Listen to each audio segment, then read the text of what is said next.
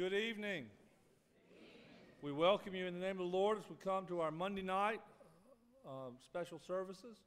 It's good to see you all here. We see a lot of our friends and folks from the other ARP churches in the area. It's good to have you guys with us tonight. And we'll be continuing on tomorrow night and Wednesday night. It's been great to have Leon with us, and we look forward to him bringing God's word to us tonight. Let us listen now to the word of God as it calls us to worship tonight as we gather in his name.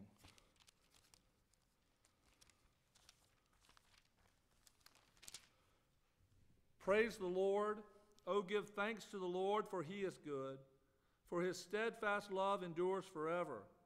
Who can utter the mighty deeds of the Lord, or declare all his praise? Blessed are those who observe justice, who do righteousness at all times. Let us pray. Father, we come and we praise you. We praise you for who you are. You are our God, and we are your people. And we gather now to hear you speak to us, to worship you, to give and to pray and to sing. And we thank you for the privilege. We thank you that you've revealed yourself to us, that you've given us a vision of who you are, that we might come to you knowing you.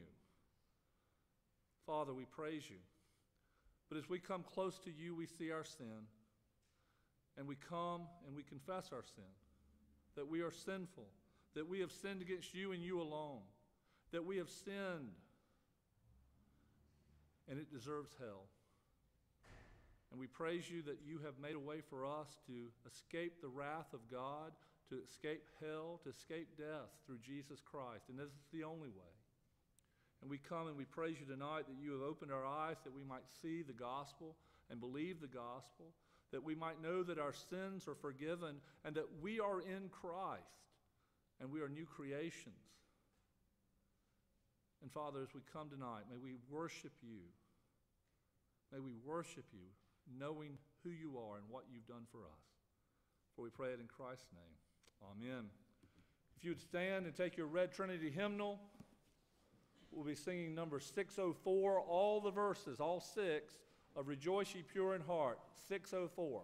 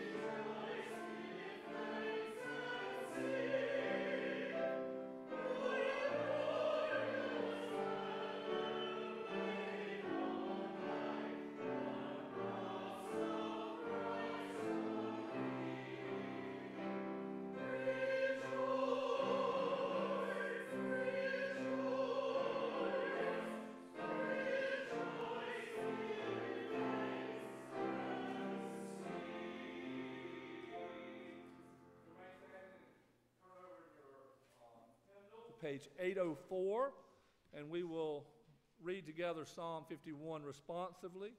If you would read the bold, I will read the parts that are not bold.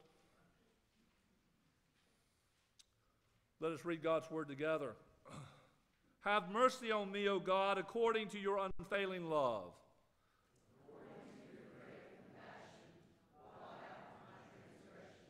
Wash away all my iniquity and cleanse me from my sin.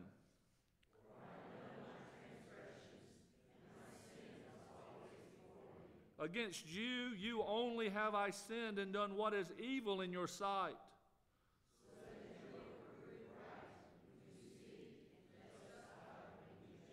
Surely I was sinful at birth, sinful from the time my mother conceived me.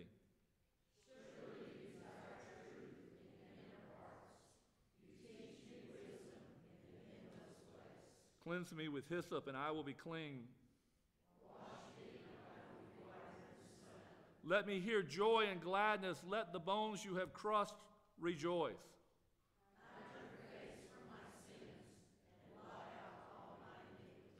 Create in me a pure heart, O God, and renew a steadfast spirit within me.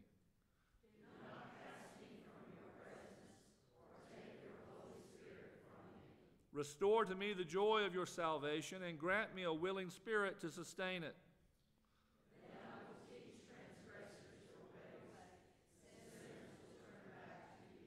Save me from blood guilt, O God, the God who saves me, and my tongue will sing of your righteousness.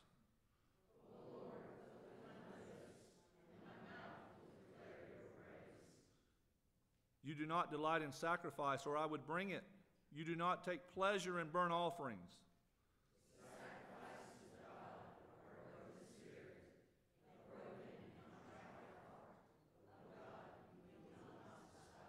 In your good pleasure, make Zion prosper. Build up the walls of Jerusalem.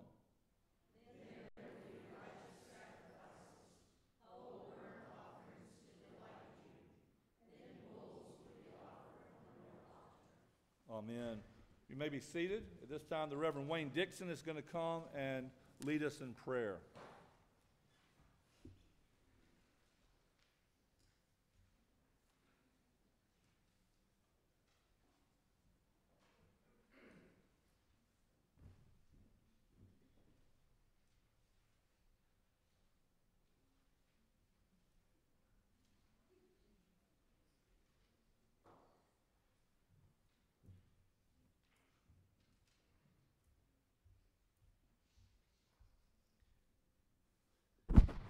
Let us unite our hearts in prayer. Almighty and eternal God, thou art truly our refuge and strength, a very pleasant help in trouble. Therefore will not we fear, though the earth be removed, and though the mountains be cast into the midst of the sea. Dear God, we come thanking thee for the place in which we are gathered this evening to worship thee.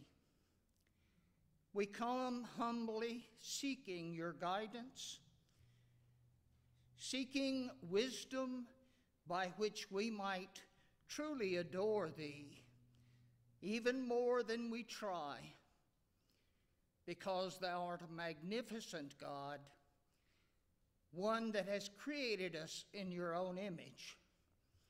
But truly we slipped away at our own choosing. And yet you created a new way, a way that we might confess our sins and accept your Son, Jesus Christ, into our heart and life and be born again. Now, our Heavenly Father, we thank thee for this magnificent crowd that has come to worship thee. And Father, we pray that each one of us might be inspired this evening by the continued worship of Brother Brown. We thank you, Father, for him and for his dedication to thee. We pray for him as he goes before the presbytery tomorrow, considering transferring into our presbytery and becoming a church planter. How wonderful it would be if he could work it out monetarily, spiritually, and otherwise to become a church planter in the middle of Los Angeles. Father, we are truly inspired by his testimony, by his love for thee, his love for your word. And he realizes very much the importance of that third person of the Godhead that dwells within his heart and walks with him day by day and inspires him to be the person that he is. Father, we thank thee for this, our church, for our pastor. We thank you, our Heavenly Father, that you have led us to this opportunity, an opportunity to gather ourselves together with dedicated Christians and come Sabbath after Sabbath, Wednesday after Wednesday, to worship thee. Now, Lord, we pray for those who are less fortunate than we, those who may not have food to eat this very evening, those who do not know you as the Lord and the Savior of their life. And we pray for each of those. We pray, Father, that those who do not know you may be fed the spiritual food they need, and the ones who are physically hungry, may they hunger no more, but rather may you, through the mighty works of your people, provide for their necessity. Now, Father, we come confessing our sins, and sometimes that's difficult for each of us to look at our lives as fallen human beings who will never be perfect on our own righteousness, but by the magnificent righteousness which you imputed unto us, we shall be righteous. Now, gracious Father, bless each one that's here. Bless Kristen as she sings to us this evening. And may we all leave this house of prayer saying that it was good that we went up again unto the house of the Lord, because certainly we anticipate a wonderful blessing. Now, Father, we pray this our prayer in the precious name of Jesus Christ, your Son, our Savior and Lord. Amen.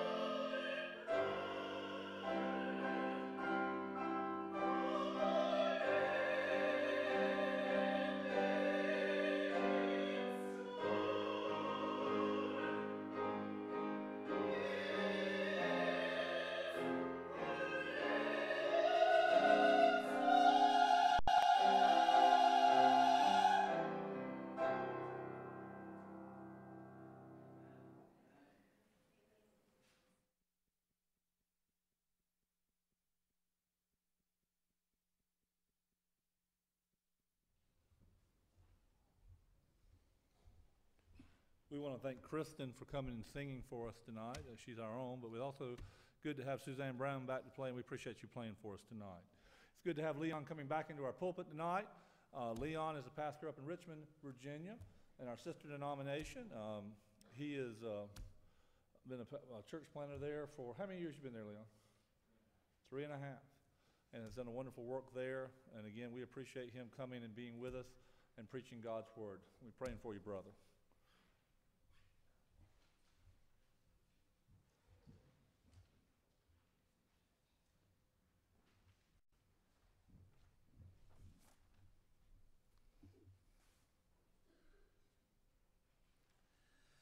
Good evening, church. I'll tell you what, if we were back in Richmond, Virginia at Crown and Joy, the church that I pastor and Dr. K would have sang like that, we'd have had people standing at their feet saying, "Girl, you better sing." But I didn't want to jump to my feet and scare you. I didn't want to alarm any of you all, so I had to behave like a good Presbyterian. But if you do that again, I'm jumping in my feet. So I would invite you, if you would, please, provided you have a copy of the Scriptures, whether a hard copy or an electronic device, to turn in your Bibles not to the section of Scripture mentioned in your bulletin. Rather, please turn to 1 Peter chapter 2. 1 Peter chapter 2.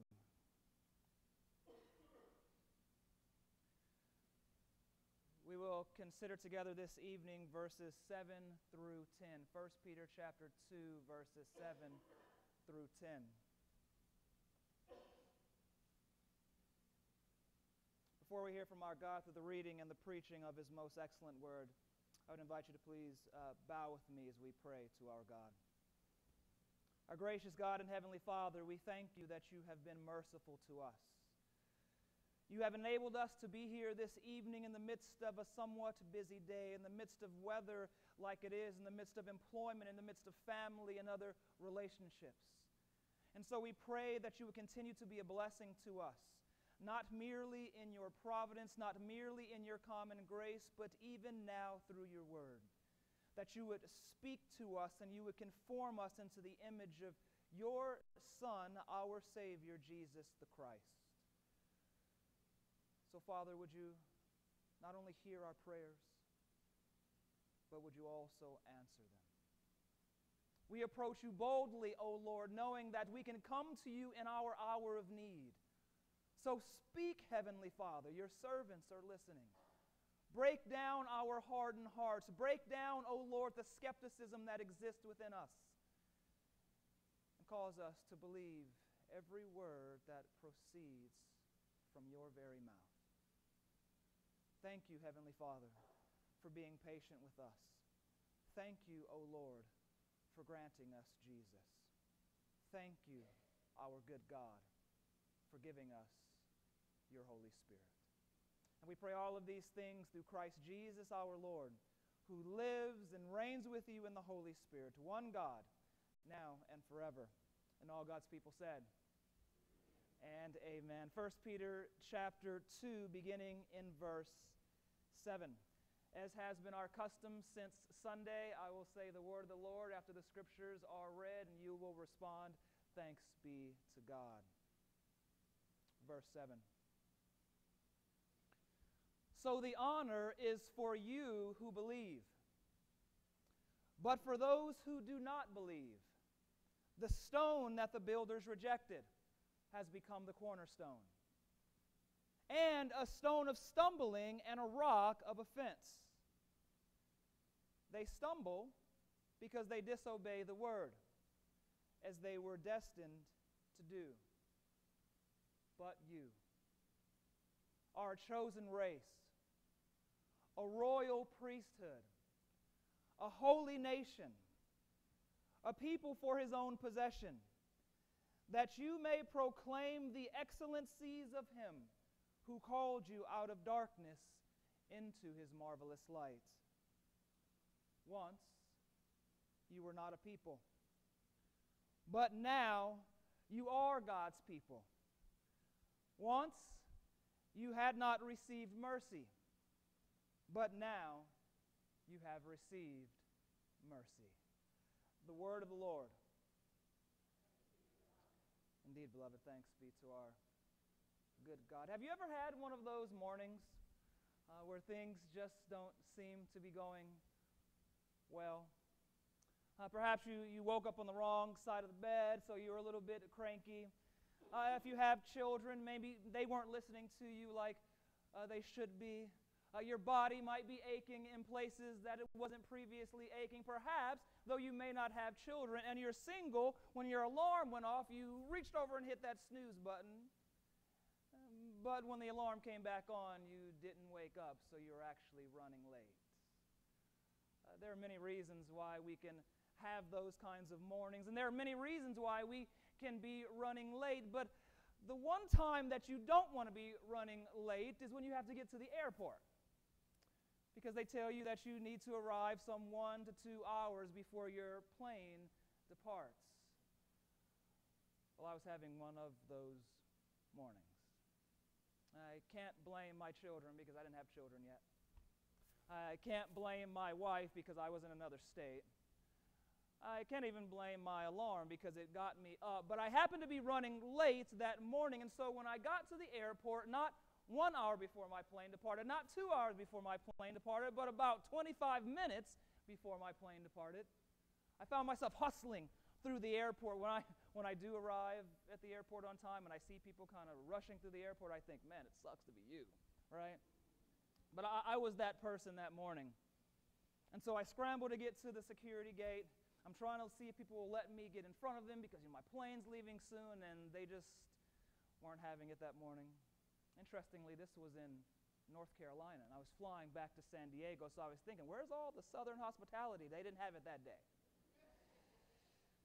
So I put my stuff on the conveyor belts. I go through the security checkpoint. I grab my stuff from the other end, and I'm hustling to get to my departure gate. I finally arrive. I'm one of the last people to get on this plane. And as I recall the story, I think they were even waiting for me before they closed the forward door. So when I get onto the airplane, I look down that long corridor, and it seems like everyone is looking at me because I'm that guy. I'm the reason they may not make their connecting flight. So I try to keep in my military posture, eyes front. I don't want to make any eye contact with anyone because they might give me a dirty look. So as I have my eyes directly down this airplane aisle, I'm also looking up to figure out where I'm supposed to be seated. And I noticed maybe about 4 or 5 seats away, my seat. There was someone sitting near the window. There was someone sitting near the aisle. And these two men, to put it nicely, were healthy. And so I'm sitting here thinking, okay, I got to kind of squeeze my way in this middle seat, but you know what? I made my flight, so as my mother used to say, beggars can't be choosers, just sit down. So I get to that seat finally, and I look at these two men, and I said, hey, I just want you to know I'm supposed to be seated there. And one of the men looks at me and says, well, we were hoping no one was going to sit there. And I thought, wow, there is no southern hospitality here. But I'm a Christian, and so I'm trying to act sanctified, and I couldn't say what I was thinking, which is I don't blame you for wanting no one to sit in there. There's not a lot of room.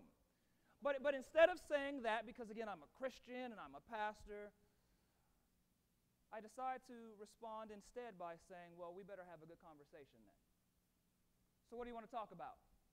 Politics, religion, or sex? And they looked at me and they said, well, we don't like religion, so let's talk about politics. I said, fine. So I finally make my way into that seat. The plane takes off, and for the next hour or so, these men are going back and forth talking about the political landscape of this nation. Spit's flying and everything. So I'm sitting here going like this. And after a time, they realized I wasn't saying anything. And so they looked at me and they said, why aren't you talking? I said, because I don't want to talk about politics. They said, well, what do you want to talk about? I said, religion. So they said, fine, we could talk about religion. So I took out my black Bible, and I took them from Genesis to Revelation, showing them the glories of God in Christ. Wasn't it Jesus who said in Luke chapter 24 that all of the scriptures, the law, the prophets, and the writings point to him? So no matter where we are in the Bible, we should be able to get to Jesus the Christ, his life, his death, his resurrection, and ascension. So I'm now speaking to them about the good news of Christianity. We have the only religion that has this good news. And once it was all said and done, I talked for about 2 hours. This time they were silent. One of the men looks at me and he says, "I've never heard anything like that." And another man also responds, "I've never heard anything like that either." So I'm getting excited. And I'm thinking, okay, they're about to call on the name of the Lord and be saved. Let's go. They didn't do that. I was so prepared. I was like, I know where the bathroom is in the terminal. We can baptize you right there. Though they didn't call on the name of Christ, it's not my job to change hearts. I can't do it. There is no amount of cunning verbiage I can use. I can be as slick as I want to try to be. I can talk about movies and try to weave Jesus in. It doesn't matter what I do. At the end of the day, it's God's responsibility to change hearts. And yet, though I had that privilege to talk to these two men about Jesus and, as we call it in Christianity, the gospel, that is the good news, am I the only one responsible for doing something like that? Because I'm the paid professional, right? I've been to seminary. I've got tattoos on my arms that have depictions of Bible stories, right? I'm all in. But is it just me? Am I the only one? Or do you too have a responsibility to talk to others about Jesus? The answer is here in 1 Peter chapter 2. So the honor, verse 7, is for you who believe. Peter is writing to a group of Christians who are those who have believed, chapter 1. He's writing to the elect exiles of the dispersion of Pontus and Galatia, Cappadocia, modern-day Turkey, and they have a lot of issues going on right now. They're going through, 1 Peter chapter 1, various trials. Perhaps the government is trying to put their hands into their Christianity and tell them what they can and cannot say, where they can and cannot worship. But it's not only having those types of overarching influences that they have to deal with. Chapter 2 says they're also being rejected by men. In a world that claims to be so tolerant, for whatever reason, they are intolerant about this one Jesus. So now these Christians are going through the various trials they're going through. They're being rejected by men, and it's in the midst of that Peter gives these men, women, and children their purpose. We're always looking for our purpose, aren't we? What do I want to be when I grow up? How is that going to affect the world? How is that going to influence my neighbors? What is it going to look like on Facebook? I have a purpose. What is it? In verse 9, we're given a part of that purpose. But before even getting there, we hear about different kinds of people who do not believe in Jesus the Christ. We hear about people who reject the Lord. They are rejecting the Creator of heaven and earth. And in fact, they are called people, verse 7, the stone that the builders rejected has become the cornerstone. And a stone of stumbling, verse 8, and a rock of offense. These men, these women, these children have rejected that stone. What stone? Being in the Navy for 10 years, as many of you know, it gave me the opportunity to travel around a bit. I do feel a bit blessed this evening that an acquaintance who is now sitting in this service does not have a Marine Corps sweater on. He has a Navy one on. Thank you, brother. God bless you. But being in the Navy, I've traveled around. I've been to Japan. I've been to different parts of Europe. One of my favorite places to travel was Paris. And there are many reasons for it. Of course, you have to see the Eiffel Tower, right? Because that's what Paris is somewhat known for. You have to go to the museums, the Louvre, and all these other places. But two of my favorite places to go were the cemetery and cathedrals. And the reason I like to go to those places was because of the architecture. I love architecture. I'm not an architect, but I love architecture. And so I would look at the tombstones and see how intricately they were designed. I would walk up to as close as I could get to the stone in the cathedrals and just see how beautiful and hand-carved these stones often were. But what I noticed about these stones, it's unlike brick. My house that we just sold is brick. And if you get up close to it, you'll see that the bricks are symmetrical and they're just lined up side by side. These stones that made up these cathedrals in Paris weren't all symmetrical. Some were wider, some were shorter. But what the builders did was, if it seemed like the stone could be disposed, they would take this outer wrapping and put it around the stone. And then they would put filler in it, just to ensure that this was a stone that they weren't going to reject. They weren't going to throw it away. We can find a use for this stone. All we have to do is modify it a little bit, and it will be okay. We can put it in the building. The stone that the builders rejected has become the cornerstone. People who reject Jesus say that there is absolutely no use. And it doesn't matter how much you modify him. It doesn't matter how you picture him and what you put around him. It's best to discard him. He's absolutely worthless. And do you know what they do to worthless men?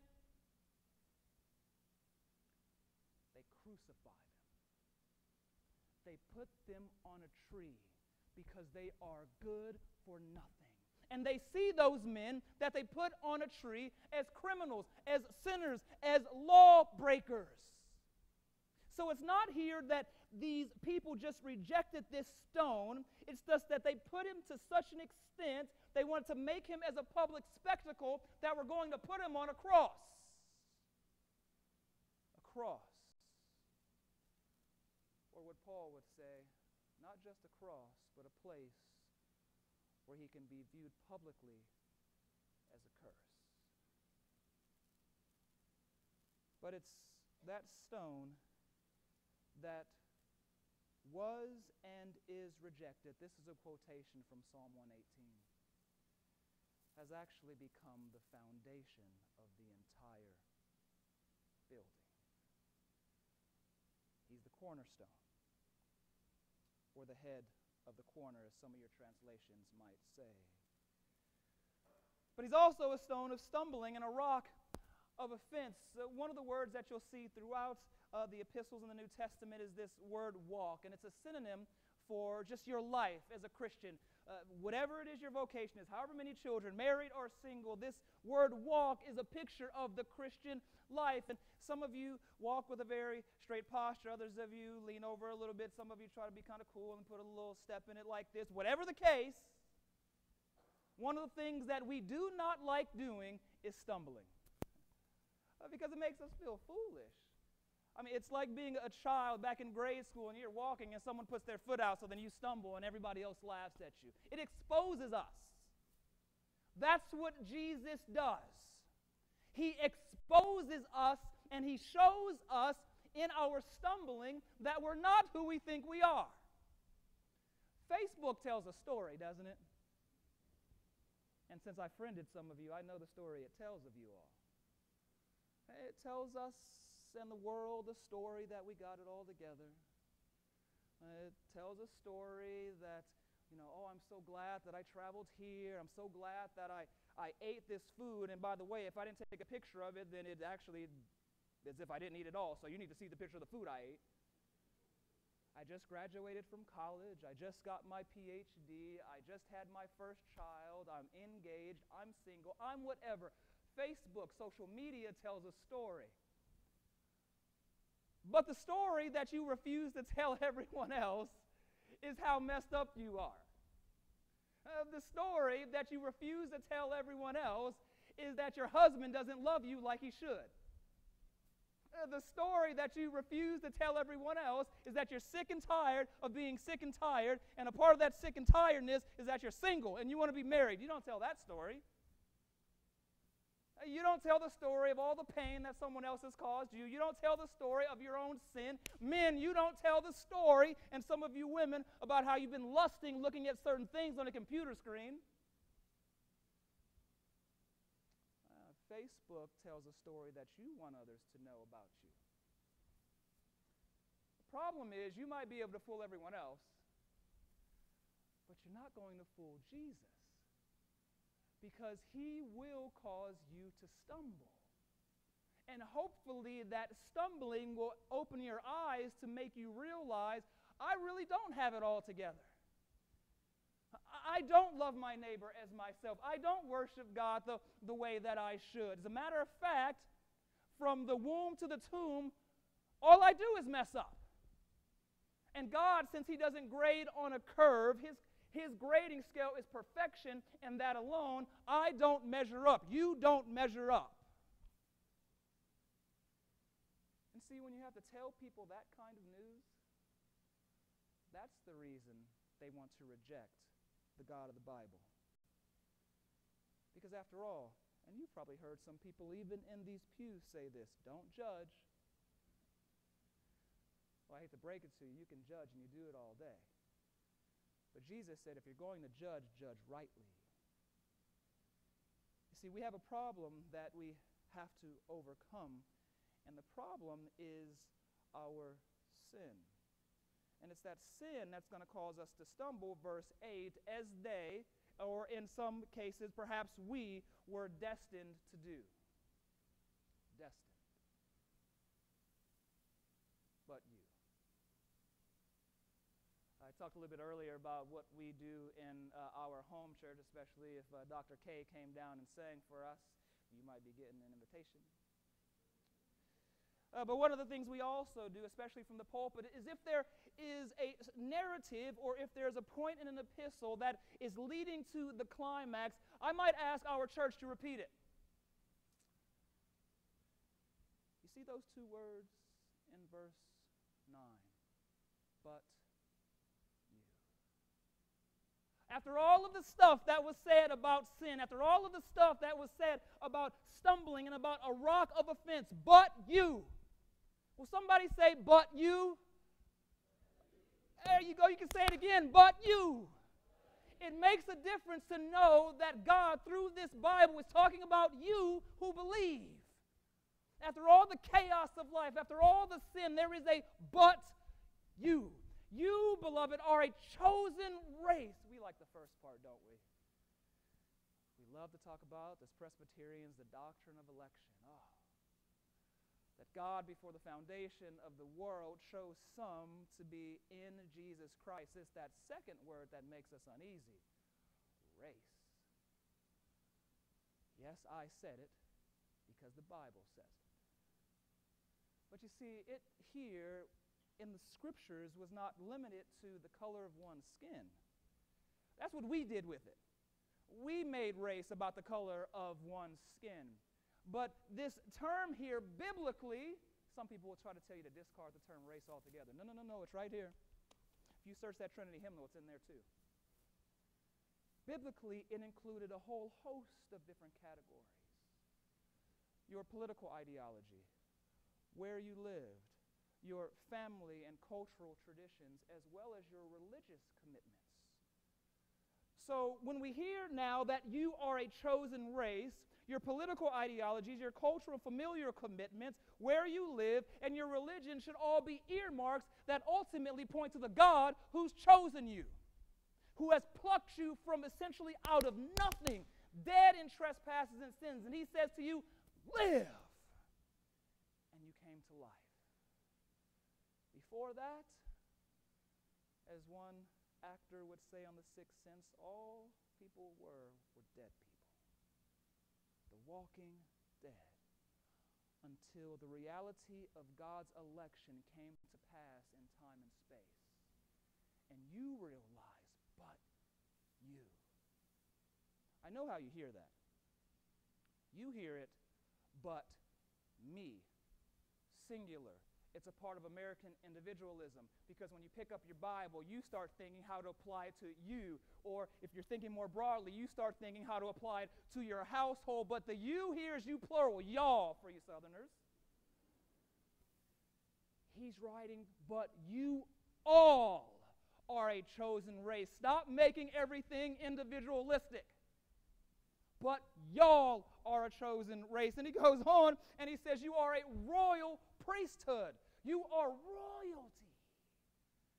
And no matter how hard you work, no matter what political positions you've had in the past, no matter your vocation, no matter how much money you have in your bank account, you can't work for this type of royalty.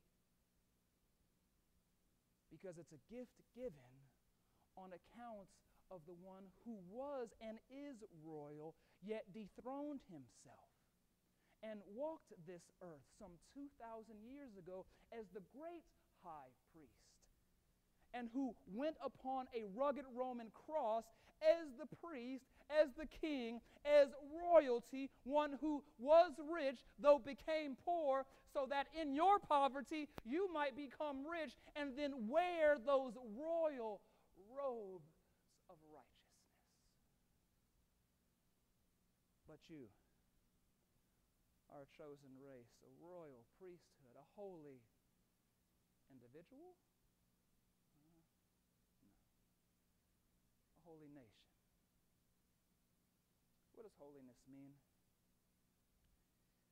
Let me tell you what you should be careful of saying. It just means you're other. You might have heard that on some podcast. God is holy. He is so other. The problem you're going to have with that is the same God that we're talking about here is the same God who spoke to Moses and said, take off your sandals, for the place that you're standing is holy ground. Is the ground somehow other? Holiness is not just about being other. Holiness is about being committed to the purposes of God. And you see, it was that ground on which Moses stood that was committed to the purposes of God. And as a holy nation, we ought to be committed to the purposes of God. Summarized by Jesus, to love God and love neighbor, and all of that entails. A people who are set apart, a people who are committed to love and service, a people who are committed, as we hold in the call to worship, to uphold justice. That's another taboo word, isn't it? But I wasn't the one who read it earlier. Your pastor was. We are called to be a holy nation, a people for his own possession. I like stuff. Sometimes it's probably to my fault. When the latest iPhone comes out, gotta have it. I used to, when I was in the Navy, before I got married and realized money wasn't just mine anymore, I used to buy a whole lot of stuff, and TVs and DVDs and speakers, and I had a BMW in 2001, and the BMW was a 2001. I put a $10,000 audio system in it, 3 televisions, a DVD player, 19-inch rims. I was the guy that when you pull up to the stoplight, you roll up your windows. I'm not ashamed of that. I just like stuff. Much more important than all the stuff that I buy and that you buy. God likes stuff too. The stuff is you that he's claimed for himself. You are a people for his own possession. And here's that purpose clause. Remember, go back, I asked you the question, what's our purpose? Peter gets to it right here. One of my more memorable witnessing encounters was several years ago. My wife and I flew to Seattle. And just outside of Seattle, there's a city, Linwood, and we stayed with a family there. It was actually my ex-girlfriend's mom and stepdad. And on New Year's Eve, we had purpose to go to downtown Seattle and talk to people about Jesus. Because like many places, you know, especially major cities, I don't include Lancaster, a major city. I'm not sorry if that offends you. But we were in Seattle, and we knew a lot of people would be down there, the Space Needle, and whatever they do on New Year's Eve. So my wife and I were going to go down there, meet some other people, and talk to folks about Jesus, give out gospel tracts, all of that kinds of stuff. She ends up getting ill, and so she couldn't go. And so I'm like, honey, I'll stay with you. I'll stay with you. No, go ahead. I'll stay with you. No, go. I said, fine, okay, I'll go. So I went.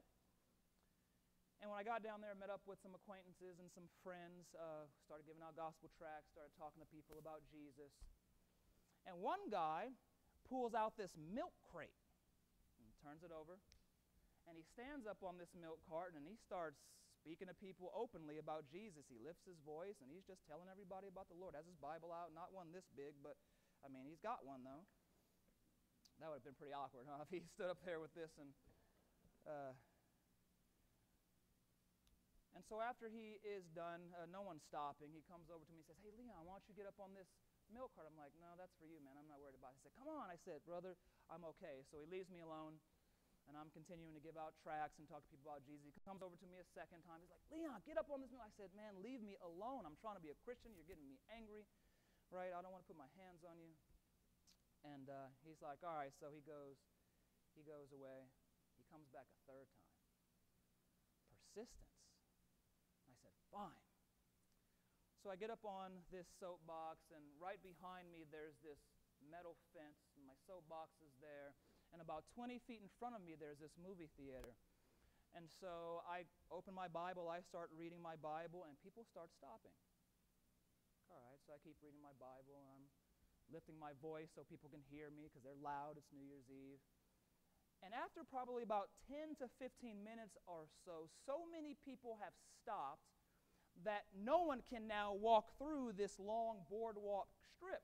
And so a security officer comes over to me and says, hey, you have freedom of speech. You can say what you want to say here, but you're creating a fire hazard, so you got to do something. So I say to the people, I say, guys, gals, if you want to continue hearing me, I'm going to go around here and you can follow me. If not, I completely understand. So I get off my soapbox, I pick it up, have my Bible in hand, I walk about 15 feet, hang a left, and there's this concrete slab that was probably half the height of this stage. And so I get up on that slab and I continue reading the Bible, I continue preaching the Word, and this grass mound is in front of me, and the entire grass mound fills up with people. And I preach for about 45 minutes. And in the midst of preaching, these two men come up and stand next to me. I don't know who they are. And once my voice finally gives way, the crowd just disperses. And I look at these men to my right and to my left, and I said, who are you and why are you standing here? And they said, because we're standing here because we are Christians and we didn't want anything to happen to you. I don't expect any of you to get up on a soapbox. But I do know that you have the same purpose that I have. Verse 9. You're a chosen race, a royal priesthood, a holy nation, claimed by God, so that you may proclaim the excellencies of Him who called you out of darkness into His marvelous light. Let the preachers preach, 2 Timothy 4, but let the entire church proclaim the good news of Jesus Christ. Talk about His life, talk about His death, talk about His resurrection, talk about His ascension. Because the gospel, beloved, is the power of God until salvation. And without that, there is no hope. So provided that's true, when was the last time you spoke to someone with different religious commitments? When was the last time you spoke to someone like that about Jesus? See, it's interesting how we can be as Presbyterians. We love our doctrine. We love our Westminster Confession of Faith. We love our larger and shorter catechisms. As a matter of fact, my church memorizes the larger and shorter catechisms. But I will not let them come to the house of the Lord Sunday after Sunday and think that this is just about them, and not tell others about the Christ, because it is a part of their purpose. And if they are not doing it, if you are not doing it, do you know what it's called when you disobey God? Sin. And when your sin is exposed, what's your responsibility? Starts with an R. to repent, which means to turn from the sin that you were committing and then turn to the Lord who receives you, but then also turn to right action. Do your neighbors know that you are Christian? I know in the South everybody says they're a Christian. That's a lie. But do they know? Or is it just a matter of, well, they see you leaving on Sunday mornings around 9:30, 10 o'clock, whatever it is, and so they start to try to put some one and one together, and perhaps maybe they're religious, maybe they're not. When you go to the same post office that you go to, when you go to the same grocery store that you go to, when you go to your school, when you go to wherever you go, do these people know that you're Christian? Not simply in name only, but because of the word